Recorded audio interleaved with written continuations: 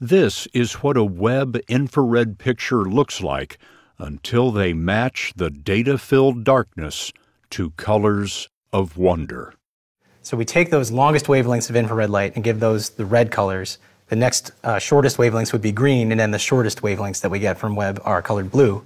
And so just like how our eyes work, we take those three color channels, combine them together to create the full color images that we see from Webb.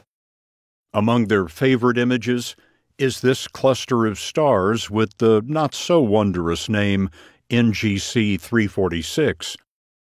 Cosmic dust sculpted into ripples by interactions between stars. And the Tarantula Nebula, a star-birthing nursery on a backdrop of galaxies. It occurs to me you're the first two people to see these images in human history. Yeah. It's quite an honor. It is a great honor, and it does blow your mind every time.